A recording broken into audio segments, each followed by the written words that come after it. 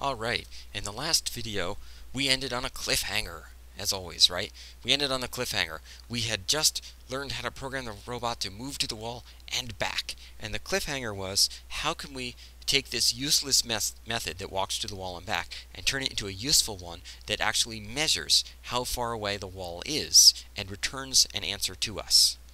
And I think we're going to write that code right now. So we'll call that method, let me make some room on the screen, here we go. We'll call that method distanceToWall. It's going to determine the distance to the wall.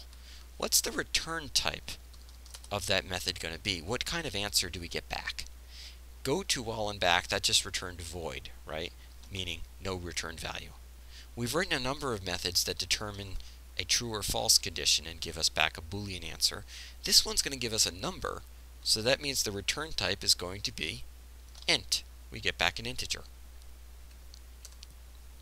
Okay, now how do we find the distance to the wall?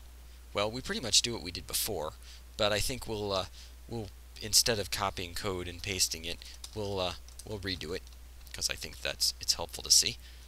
We'll say, let's see, I need to keep track of the number of steps I am from the start. And initially, I'm 0 steps from my starting square. I start where I start on the starting square, 0 steps from it. And then, while the front is clear, my robot is going to take a step forward. It's going to move, but it's also going to increment that number that it's remembering. So all of this code is exactly like it was before for going to the wall and back. Now the difference occurs when we go back.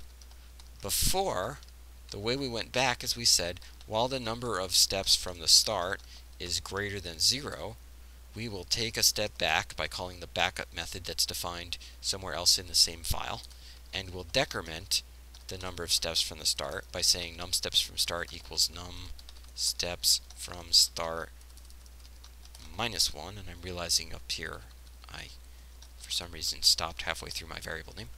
Okay, so every time, in the beginning, every time we move, we increment. In the second loop, on our way back, so let's see, this is now at wall, time to head back. Oops, time to head back. In the second loop, as long as I haven't gotten back to the starting square, which is square 0, I'll back up and decrease my count, and then I'll stop at the right point. The problem is, when I get to the end, I've forgotten how many steps to the wall. I don't remember how far away the wall was anymore. I had the answer right here. When I was at the wall, the answer was num steps from start. It was in that variable. But then I decreased that variable back to 0, and by the time I got to the end, I've forgotten how many steps to the wall. It's almost like I need to remember something else. And what do I use whenever I need to remember something? A variable. And when did I have the value that I want to remember? Over here, when I'm at the wall. So when I get to the wall, I will save the number of steps, because that's the answer, right? I'm going to save it in a variable called, well, I guess it's the distance. So we'll save in a variable called distance, so I'm declaring that I will store an integer value in distance. And what integer value do I want to store in distance? I want to store the value that's currently in num steps from start.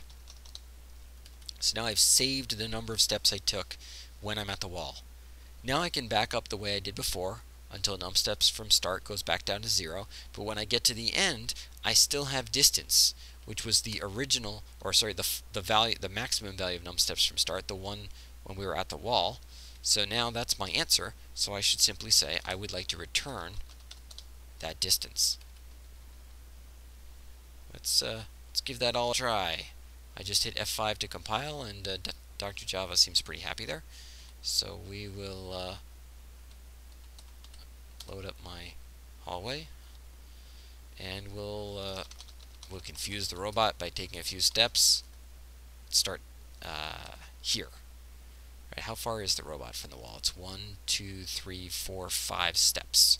So we will try calling my distanceToWall method, and we'll see what number we get back. And notice I'm calling it without a semicolon so that it looks to Dr. Java like an expression instead of like a statement. And when I use it like an expression, Dr. Java will actually print out, because it's friendly, what answer we get back from that. So let's see if we get 5.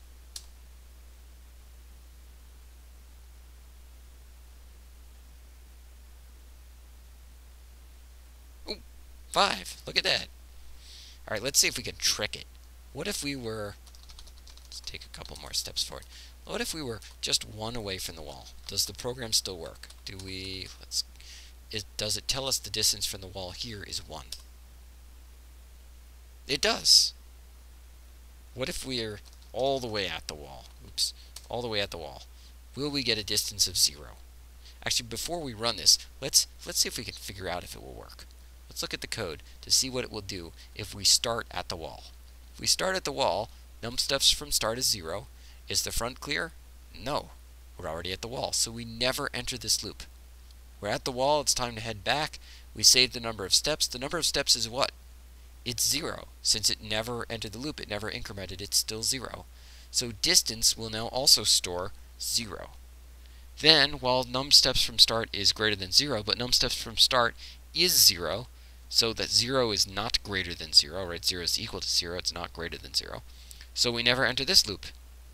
And we return distance, which is 0. So we should get back, we should get back an answer of 0. And we do. And you don't see any movement because we never entered any of those loops. So that's kind of nice. Let's see. That seems like it rounds out our introduction to integer values, but I'll warn you that the problems we can throw at you now that we have variables, now we have integers, they can be quite tricky, so I think it's going to take a while before you feel comfortable with this idea. And if it does take you a while, you're in good company, because students, I think, have always found that this is about the point in learning to program when, if you use the videos in the sequence I'm offering them, when it starts feeling like we know a lot, and we have a lot of choices about how to go forward, and we have to think, and there are multiple ways to solve problems, and so on. So I'll leave it there. The good news is we will see variables over and over again, so even if you feel like you only barely feel comfortable with them at this point, everything we do going forward is going to use variables, and we'll get a better and better idea of where they're useful and how to use them well. So even more kinds of variables. We're going to learn not just integers and Boolean values that we can store, but all sorts of other things we might store in a variable. And in addition to that, we're going to learn that we can actually use variables in other ways than just declaring them inside of a method.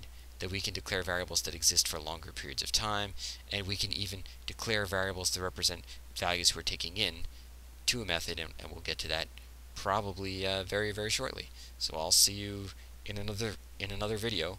Hope you have a good feel for the basics of Boolean and integer variables now.